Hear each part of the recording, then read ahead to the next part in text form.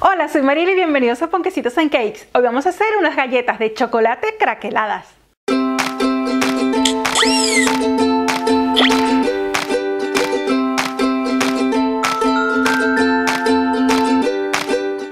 Las galletas de chocolate craqueladas son riquísimas y no solamente eso, sino que son súper fáciles de hacer.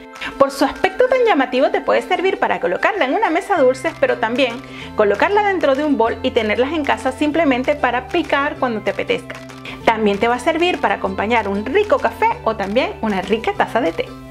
Suscríbete al canal y activa la campana para que recibas la notificación de todos mis vídeos. Así que, vamos con la receta. Galletas craqueladas de chocolate. La cantidad de ingredientes para esta receta, al igual que la respuesta a las preguntas frecuentes, están en el blog de Ponquecitos and Cakes. Te he dejado un link en el cuadro de descripción de este vídeo. Recuerda bajarte la app de Ponquecitos and Cakes para que tengas a mano todos mis vídeos y todas mis recetas en un solo lugar y siempre a mano en tu móvil. Colocamos el chocolate troceado y la mantequilla cortada en cuadritos en un cazo y removemos constantemente a temperatura media. Una vez que ya se encuentre completamente fundido el chocolate e integrado la mantequilla, retiramos del fuego y reservamos.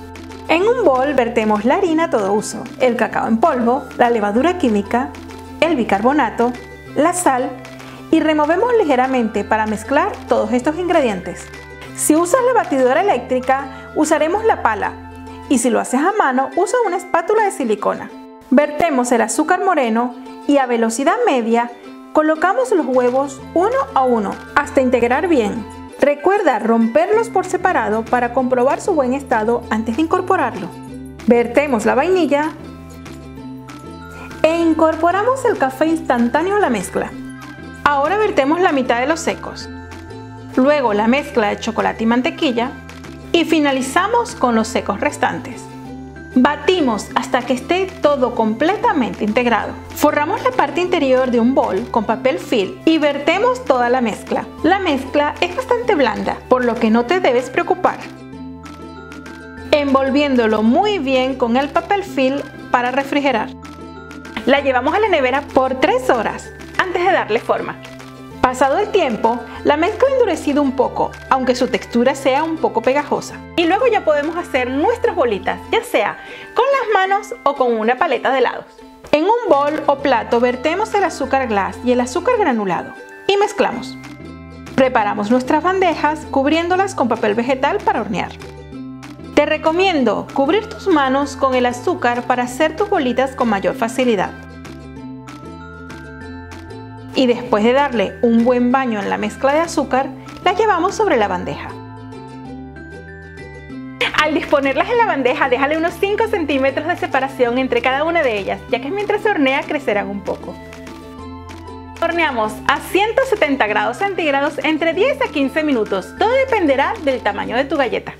No hornees en exceso, ya que si no tendrás como resultado unas galletas duras.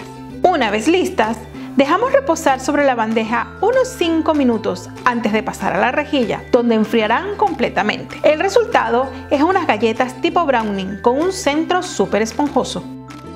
Este tipo de galletas se mantienen perfectas durante 15 días. Te recomiendo colocarla dentro de una lata o dentro de un bol de cristal con tapa para que no pierda su textura.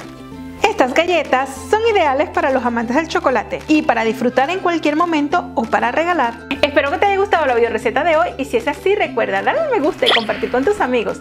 Suscríbete al canal y activa la campana para que recibas la notificación de todos mis vídeos. Nos vemos dentro de nada con otra video receta.